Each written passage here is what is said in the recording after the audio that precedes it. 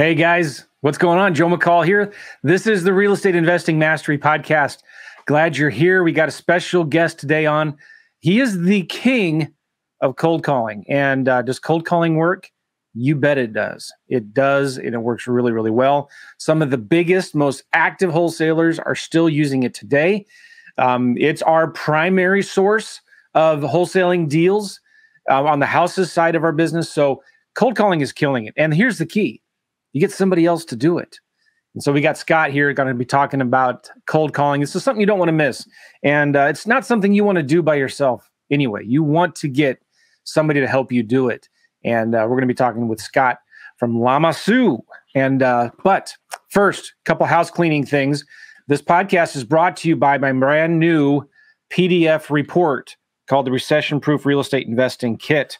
And this is going to help you and your business as we come into this. Maybe we're already in it, but as we're coming into this recession, you need to understand the simple basic things to prosper and thrive and grow your real estate investing business. I'm telling you guys, I network and I talk to a lot of successful investors all over the country, and nobody that I know that's actively in the business, right, doing deals, is worried or concerned about this recession. In fact, we're excited about the opportunities that are coming our way, but there's some things that you need to understand and be ready for and be prepared for. I'm telling you guys, we're seeing interest rates go up.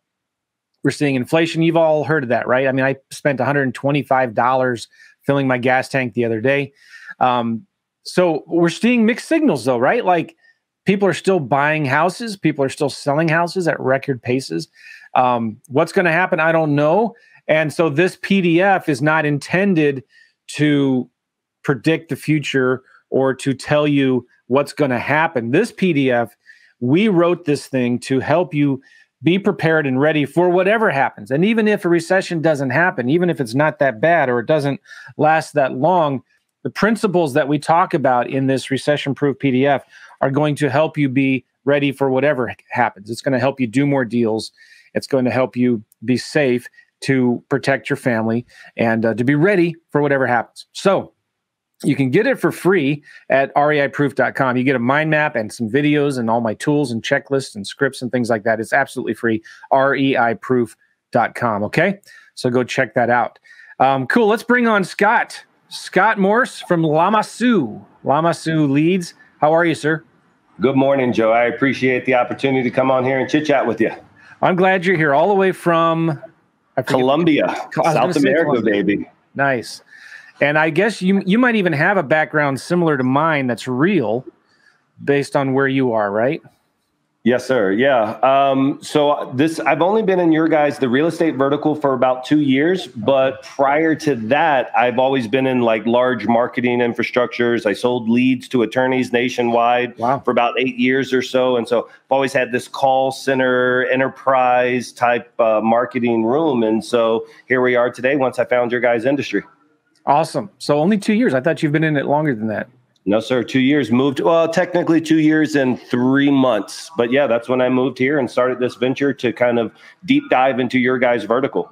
Awesome. So how long have you been in Colombia then? At that 2 years and 3 months. Literally, I moved here just to be able to launch this campaign the way that I needed it to be able to launch to be successful in your guys' industry. Well, I'm just curious, why Colombia though? Why not another South American country, or why not in the U.S.? So it was a lot of diligence, candidly, because you're talking about, and I don't speak Spanish. I mean, now I at least I understand it a little bit better after a couple of years. But man, I'm just like most of the people who are watching this. I wanted to outsource my cold calling once I found out about this vertical. Like I already had PPC down. I understood digital media, and I started to outsource. And at first I did the Philippines, and it was like chickens in the background, or it would rain and they would lose power. And it was always an excuse and turnover. And I was like, oh, like within weeks, I was like, this is terrible. And then I did a campaign in Egypt, and it was kind of similar. It was just under what I would consider at that time underqualified leads. And so I found a guy just randomly on Facebook in Cali, Colombia. And we started chit-chatting. We had a really good, successful campaign. He had never scaled a business, but I was like, oh man, Colombians understand American sarcasm. Yeah. They're on the right time zone. Yeah. The cost per lead, which was obviously a major driving factor, is going offshore. So I was like, man, like I could just move down here and set this up. I really enjoyed the culture. I enjoyed the people. I had some friends that were Colombian, and that's how we got it here. It's beautiful there too, I imagine. It's insane. Like, I don't know if I'll ever go home. I'm in the middle of the Andes mountain, like right outside my office window right now. I see a gorgeous mountain. There's like a cloud on the top of it. I can see coffee trees on the side of the mountain, green as can be. Beautiful. Nice. Is the coffee better there than it is here in the U.S.? Of course, bro. And it's so inexpensive too. And it's just, woo, it's great. Awesome. All right. So let's talk cold calling. Yeah, man. What got you interested in cold calling? Why cold calling? So I think what got me interested is really just the cost per lead, right? And so for me, I think everything just starts from a marketing perspective before it goes to a sales perspective. And so I understood real quickly what my PPC costs were going to be. And I've just had other campaigns as well, too, where it's like, okay, PPC is great. It generates a lower funnel client, which is typically a little bit more motivated. But when you're at scale, you want to have not only a plethora of the lowest funnel, but you also want to be able to generate a little bit more of the high funnel at an appropriate cost per lead. So it should be a fraction of what your PPC costs are. And so I just couldn't figure out a way to do this in the States, paying some 20-year-old kid $19 an hour to bang on the phones. And so I just said, man, listen, I know cold calling in and out. I know how to devise the campaign, run the dialer. Let's rock and roll. And so that's why I decided I was going to be prime. And this was just for myself. It didn't actually become a company for other people for like 6-7 months. So I'm like, dude, you're murdering it. Can I get some callers?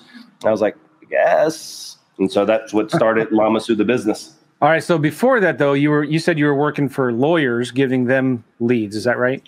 Yeah, that was the entire industry I was in prior to this, which is actually kind of a similar cohort. Like we had a 160-person call center in Fort Lauderdale, Florida, a lot of PPC leads, a lot of cold call leads there. But essentially what we were doing is reaching out to people who were in distressed situations. There was identifiers, kind of like in the real estate business, right? Pre-foreclosure, pre-probate. And we were making contact with them, finding out if they qualified to be able to speak with an attorney. And if they did, that was a lead which got sold off. Very similar here. It's a fronter closer model where I'm calling on behalf of what I call an affiliate. In those days, it would have been an attorney, but a real estate investor. I have their investment box, buy box criteria. I know how to target cohorts. I call them up. I verify them. I make sure that they're qualified and then pivot that lead over to the real estate investor or wholesaler who's like, bam, you've done the whole front end of my operation for me, brother. Cool, hyper qualified leads. Let's roll. Yeah, I've heard of Lamassu for a long time, and I was at a mastermind a couple months ago here in St. Louis with a mutual friend who was there, Andy Werner, and he just was raving about you guys and how awesome you guys are. And even in a difficult, super competitive market like he's in, you're his number one lead source, And so it's been, I thought, all right, I got to get Scott. I got to meet him, get him on the podcast and talk about Lamassu. Now, you don't deal with anybody. I mean, you deal with the major players. You're very selective on who you get to work with. So talk about why have you chosen to go that route? And then I have some more questions about how you do your cold calling. Yeah, I'm an open book, man, anything. And it's my pleasure, too, because I hope people pick up a little bit of insights because even, I'm very well, my avatar is higher than probably any marketing channel out there for this vertical. And I'm also highly agnostic to it as well, too. And so I think that gives me an unbiasedness to the process. Like if there's a better mousetrap, I'll just go to a better mousetrap. This is an infrastructure. This is an ecosystem. I can insert any product into this. And so when you have that type of functionality and an ecosystem, if you will, it's more designed for people who are more established. So my baby entry level is probably like somebody's doing 4 to 8 deals a month, who's just trying to get to 10. They're trying to stabilize. They have inconsistent lead flow. But my favorite clients are the guys that are doing 10 to 20, 30 to 40, because they have a real sales team, right? Like they're doing training. They have an infrastructure. They have a nurture campaign.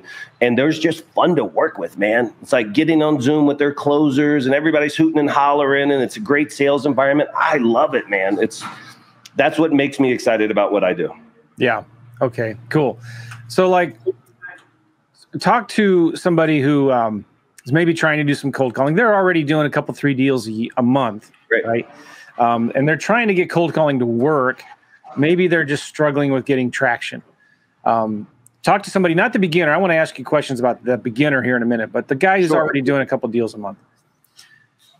What are some things they can do to, maybe they're not at the level yet where they can work with you, but they're getting there? You know, as crazy as it sounds, it's really amazing how many people have little teams, but with no inspection of what they're doing. And I know, so one of my things, people don't do what you expect, they do what you inspect. And so if I ask somebody, hey, like, what's your call to answer rate? And they don't know or can't get it, you're just not going to be able to scale that. And if I'm like, hey, are you tracking your cohorts? We call them cohorts. Other people call them list segmentations, but they're saying, okay, cool. So we had 10,000 records of absentee, 10,000 records of owner occupied, 70% plus this, and this. Which one of those are driving your leads? And if they're not able to do an analysis of their dialer from the call to answer rate, from their list as to which segments are performing best, their agents, what their average talk time is, what their abandon time is, there's just so many things. It's like, man, until you have a foundation, you can't build a house, brother. You're going to be a hobbyist as much as you want to be an entrepreneur. You're not acting like an entrepreneur. You're acting like a hobbyist. So you just can't build a house without plans and executing on those plans. So you need to know your numbers. You need to know your numbers, man. Yeah. You got to. And what I would tell people too is with their dialers, any dialer that they're using, all these guys got great customer service once you can get them on the phone. Like, they're actually tough to get on the phone, these dialer guys. But dude, you spend hours with them. Hey, listen, I want to run a report for this. What do you think the best practice for this is? I want to get this, and I want this automated. I want this emailed. You're paying these guys $150, $200 a seat. Use those people to almost be like your VA to get your numbers dialed in. And then if you can't be an adult and review your reports daily, you shouldn't be in the space anyways, but people who will be watching this do. And so that's it, man. Have them help you set it up, monitor your numbers, and then you can start doing the fun things that really increase your flow. Okay, let's talk about some of the numbers you guys track. What are some important KPIs? Yeah, so the North Star is call to answer rate. I need to know how many attempts that it takes to get an answer. Like a human answer, a machine answer, we track both of them, but we got to get past, it's almost like, I don't play hockey, but I always use this reference in my office. It's with these carriers, you have to be very, very aggressive to get past the goalie. And so it's our number one KPI because we can be as good as we want, but we're doing almost 2 million dials a week right now. Wow. You can't do that unless you're at least, you can't ever be a step ahead of the carriers, but we're dancing with the carriers. So one of the things, we age all of our numbers. We register all of our numbers with the carriers. Everything's US based, even though I'm international. I'm just doing everything above board, fully transparent, to be able to make sure we can get past the carriers. And I would just tell people who are watching this, for me, anything under 15 attempts is good. Anything in the single digits is what we strive for. So like for every 9 attempts we get an answer, I'm happy with that. Anything higher than 15, my team's got to recalibrate, swap out numbers, check on the list, et cetera, et cetera. But man, if you can get under 15, you're going to be really good at getting humans on the phone. And then comes the next phases of what you got to do. But at least you're getting humans on the phone. Yeah, that's really good. All right. What are some other KPIs or numbers? So obviously talk time for me is really, really important. And so, there's 2 different segments of this. You have time on the dialer, that's to generate the lead. And then you have the closing side. So they're kind of 2 different KPIs. But for me, our average qualified lead is somewhere between 14 to 17 minutes long. Wow, really? Which is unheard of in this space. Wow. Because people normally send a heartbeat and a home lead. They're like, oh, it's got a heartbeat, it's got a home, send it. We're like, dude, no, hyper qualify, ask all these questions.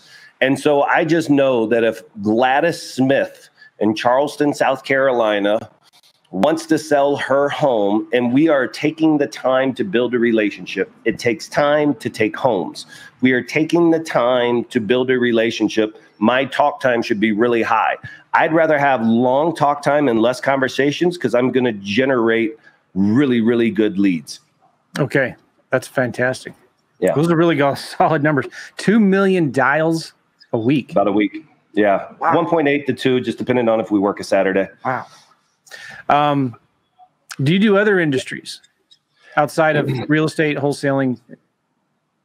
No, as of this moment, no. I got a lot of guys in the wings But it's just due to the manpower space here. We don't move into our new office until like September 1st, and that will allow me the ability to do it. But I'm also too blinders on the horse guy. So right now I know where my goals are, where I want to be here with this campaign. And so we're about 80% there. Once that's done, then it'll allow us to pivot into other industries. But right now we just added a commercial campaign. We're doing self-storage for one affiliate that we have a partnership deal with.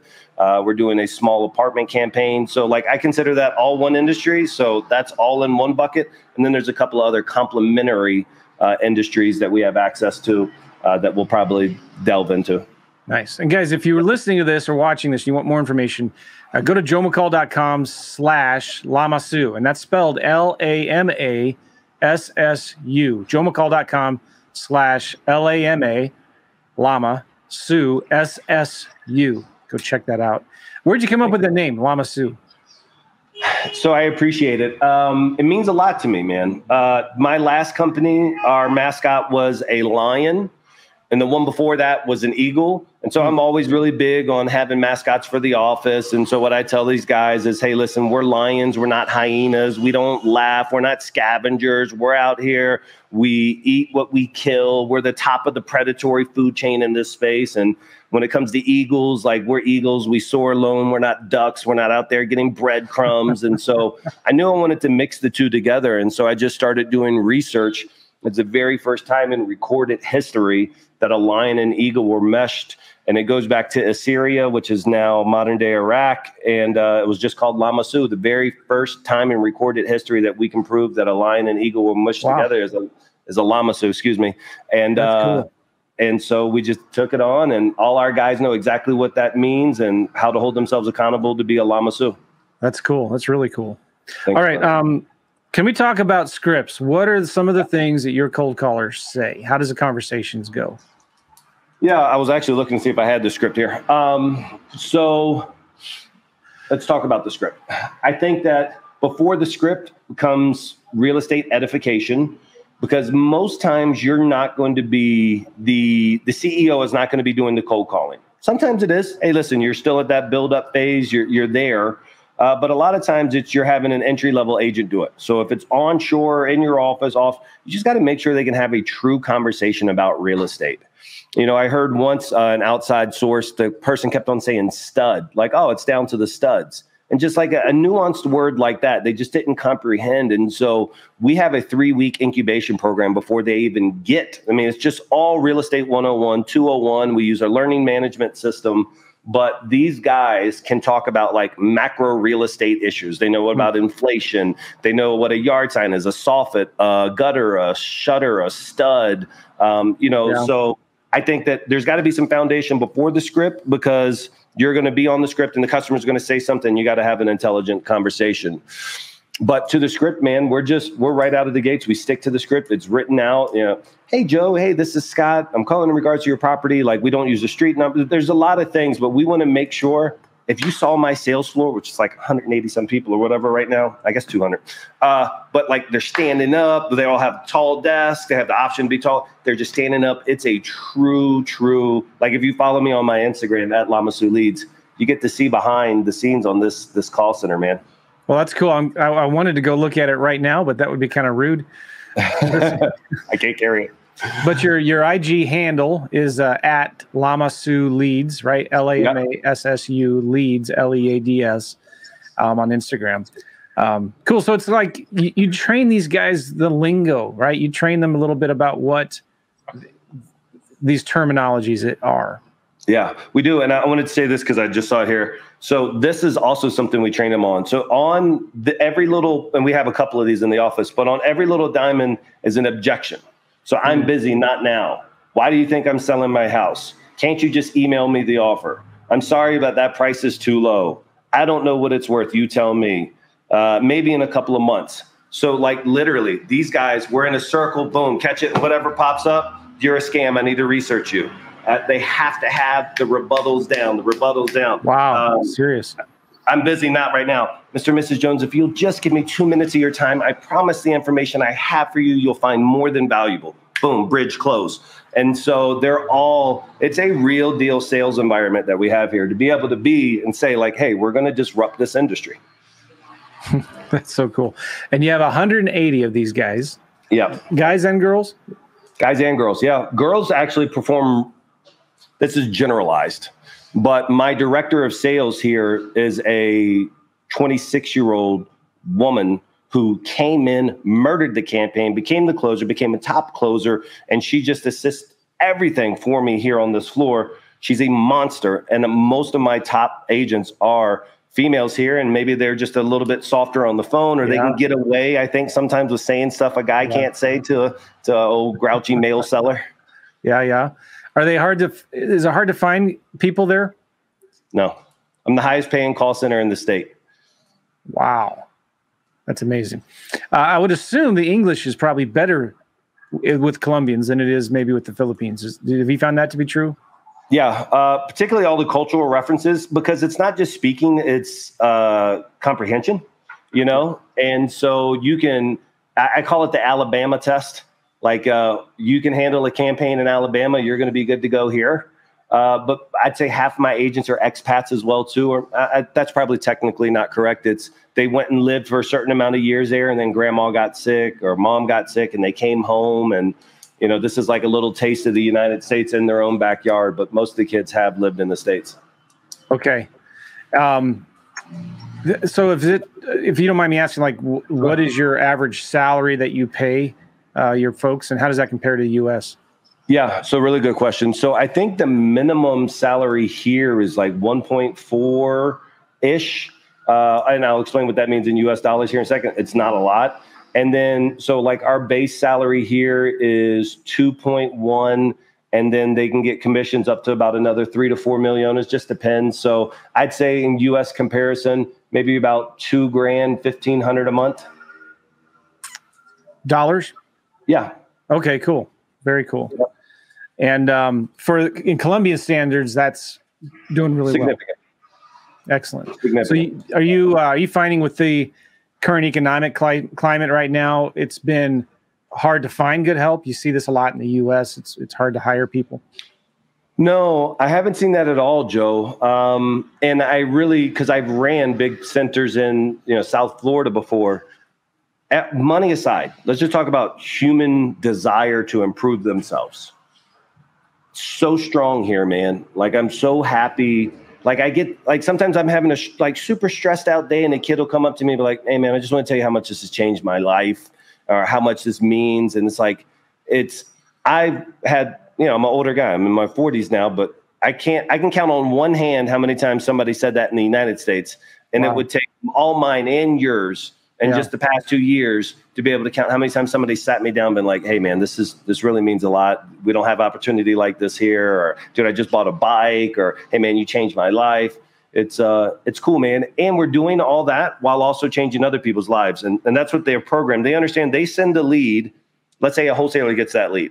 That wholesaler is going to get that lead, is going to help that seller out, and he's going to make a little money. But then that other guy who bought that deal is going to, buy it, and then he's going to hire a painter and hire a roofer and hire somebody to do the floors. And so, like, they understand this butterfly effect that we're having down here to change the lives and improve the lives of countless people, improving the neighborhoods, decreasing crime. Like, dude, they get it. It's like, we're getting paid handsomely to help other people who then help other people. That's a great perspective. I've never kind of looked at it that way before. Thanks. Let's talk about to the beginner listening to this podcast, right? Yeah. Who, wants to do their first deal. They're just getting started. They're interested in real estate. And they're like, man, this cold calling sounds awesome. I'd love to do that. I can't sign up for something like with Lamassu, but what should they start with? How do they get into this game? All right. So if you're a newbie and you're looking to get started for the first time, what I would tell you is pick up the phone. Pick up the phone. There's so much analysis paralysis. Yeah. There's so much fear and rejection. And I can just tell you, you have to get the marbles out of your mouth. That's what we call it. You have to get started. I would encourage you to spend the $150, get a dialer, understand that dialer, use that dialer, buy 10,000, 20,000 records. That's very inexpensive barrier of entry. And understand that this is an industry where you get paid for failure. You will be told 99 out of 100 calls, kick rocks, I hate you, what are you doing calling me? But that one, and the numbers are actually a little bit more skewed than that, but that little percentage of success that you have, you're not getting really paid for that success. You're getting paid to get past that failure. And so embrace the suck, as they say, like, hey man, like this is going to be tough, but this is how I can now change my family's life. So definitely get a dialer.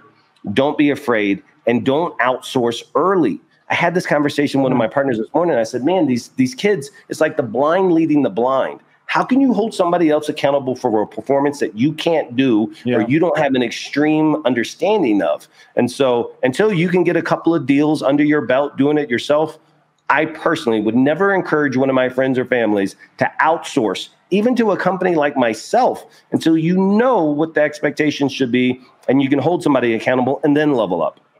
That's really good. Pick up the phone. I've always said the money is made on the phone. And if you're not on the phone, you're not making any money. Amen. Simple as that. What are some tools you might recommend to a beginner to start looking at for starting cold calling? Yeah. So I think obviously getting data in the dialer are the first two things, and then a script too. And so I don't like cell phones. Let me just say this. Number one, I get it. People like to call from their cell phones. I'm on the run. You got a hobbyist or you're an entrepreneur, bro? Because you need to be in front of your computer. You need to treat this like a job. It is a job. Yeah. If you want to scale, particularly in the beginning, when I say beginning, I mean first years. But the reason why you shouldn't be on your phone is A, it's got too many other distractions on it. But two, is you don't have an ability to record yourself. You don't have ability to track your talk time. You need to hold yourself accountable. So period. Get a actual business setup, track your phone calls, see what you're doing, set yourself a goal. Dude, I did 99 calls yesterday. I'm going to do 115 today. I did 115 yesterday. I'm going to do 125. Oh man, I set my month record 168, whatever their numbers are. But if you can't track where you're at, you can't set a goal for improvement. So definitely get some type of phone system that tracks everything. Be intelligent about your lists. One thing I see people do is fail a lot with buying really bad lists. Okay. And they're like, I do, but I paid 3 cents for it. I'm like, well, you paid 3 cents too much.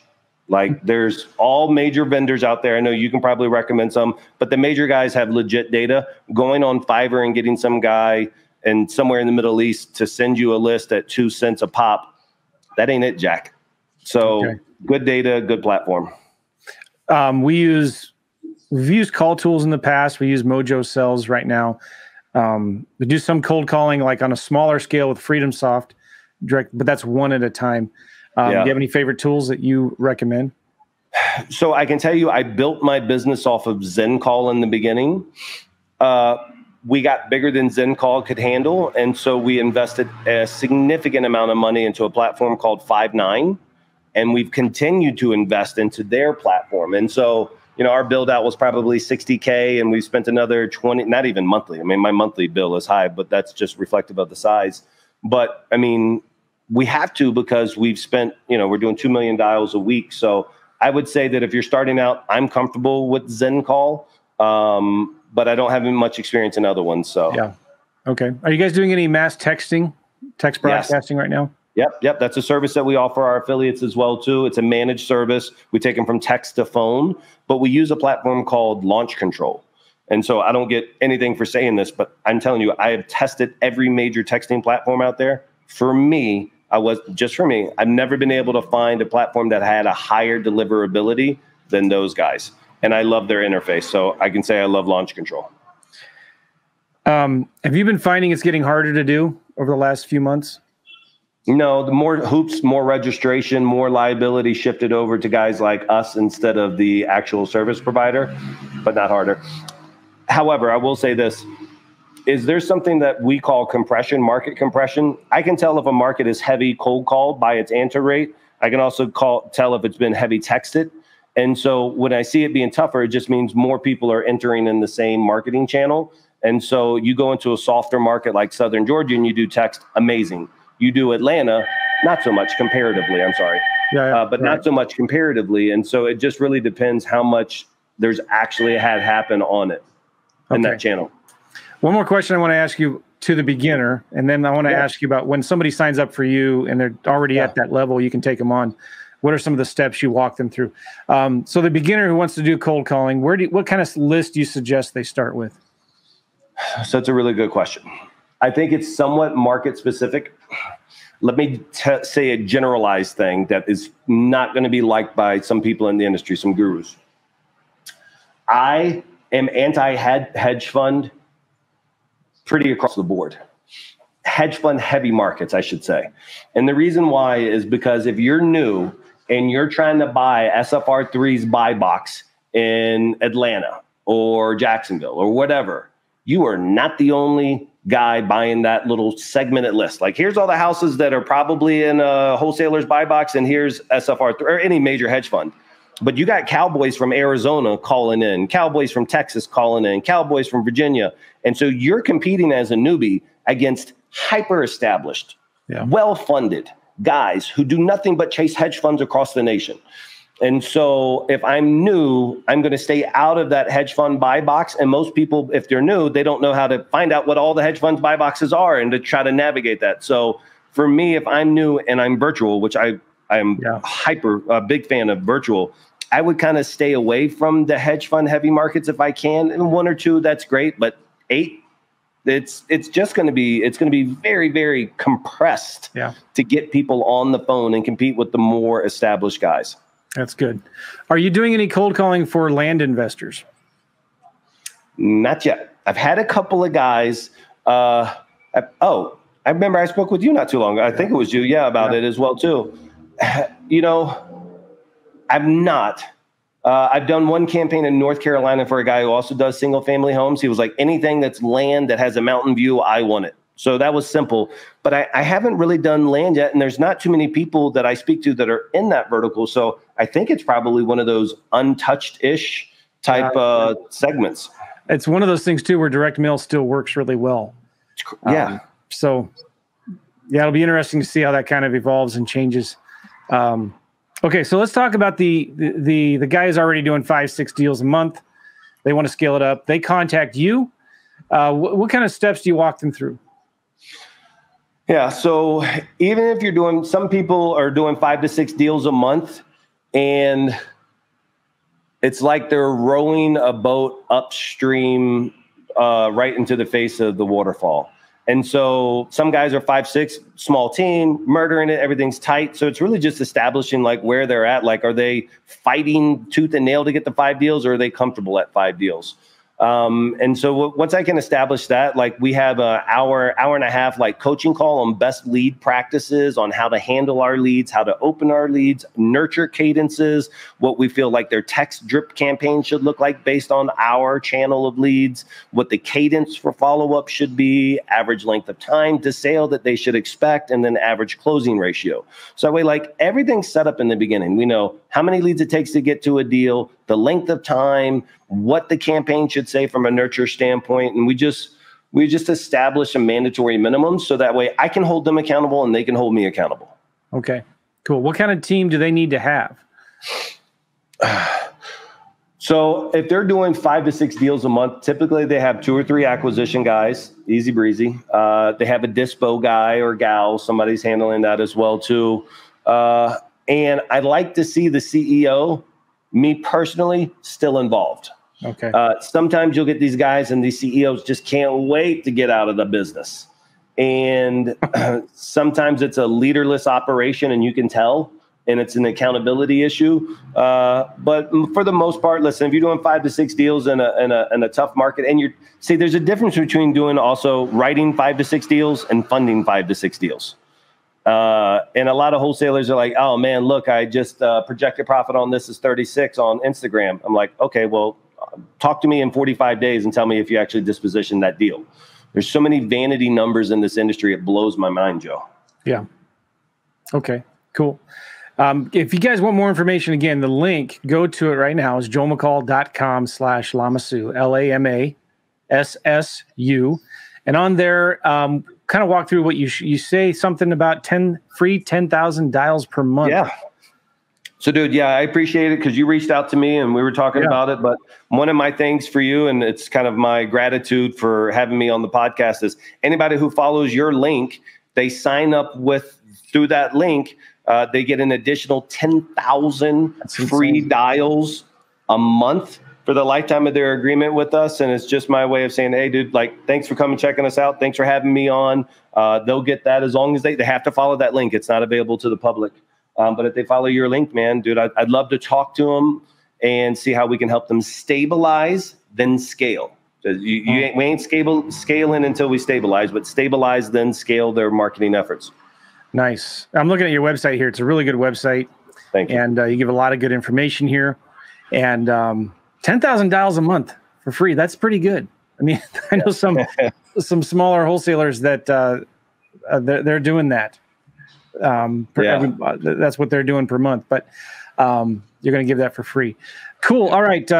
Anything else maybe that you want to say? Any final words of advice for our folks listening in? Yeah, I would just tell people in this industry, like, the process has to be stronger than the people. And so whether that's leveraging me as the who, right? Who, not how, but my processes for generating high quality cold call leads are established. Like it's a machine. We just insert dials here. But it's also the same thing for anybody else's business. Like, are your processes established? Are you doing just the mandatory minimums and then scaling from there? And if you're not creating a good sales culture too, like, hey, are you going in the morning and we having a meeting every day? Am I having my guys write their goals once a month? Am I following up with them on their goals? There's just so many small things that you got to do as a leader first. And then once you've established, like, hey, I'm the guy that everybody in the company, or woman, that everybody in the company should look up to. And I'm going to outwork everybody here until they have that opportunity to grow and take over management. But yeah, man, I see a lot of guys and gals in this industry. And I'm like, man, if I could just get them from a 5 to a 7 in their life, or from a 6 to like an 8, just help them cut up that thermostat a little, they'd really have a compounding success that they can't even wrap their head around. So I love your industry. I'm super appreciative of having the opportunity to come on here and talk with you. And dude, I'm filled with gratitude this morning, and I thank you. Thank you, Scott, so much. Guys, go check him out on Instagram, Lamassu Leads, Lamassu Leads on Instagram. Hopefully you get your account back too. I don't know what's going on there. Well, that was my personal account, just got hacked this morning. Corporate account at Lamassu Leads. Come follow and dude, watch our stories. We're constantly posting live from the call, so hitting the gong, cowbell, like everything. It's great. Man, I'd love to come down there and see you guys. Love to have you. I've been wanting to go down there for a long, long time. And if you want more information, you want to get free 10,000 dials per month, go to joemccall.com/Lamassu, Lamassu. Appreciate you being on the show, Scott. Thank you very much. We'll see you guys all later. Bye-bye, everybody.